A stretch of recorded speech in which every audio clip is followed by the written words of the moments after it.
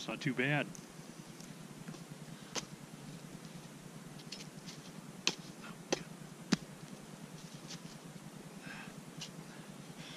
Something every bushcrafter needs to know how to do: carve a flute.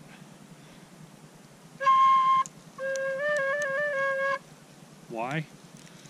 Two reasons mainly. One, if you're ever locked in a pit with a bunch of snakes and all you have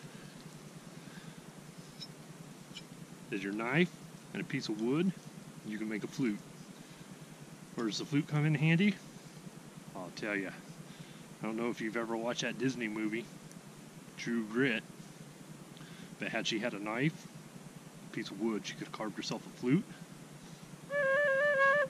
enticed them snakes, made a rope, climbed up. Easy peasy. But she didn't have a good bushcraft knife or a piece of wood to make a flute. I don't always watch Disney movies, but when I do, it's True Grit. Another thing you can use the flute for in the woods is if you're hungry, scared, alone,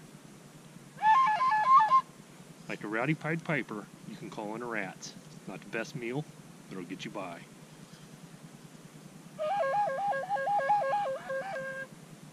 There's a rat right there.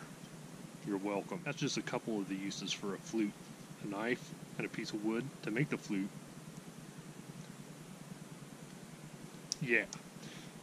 Knife, wood, flute, you're good to go. Catch food, make a rope, escape, feed yourself.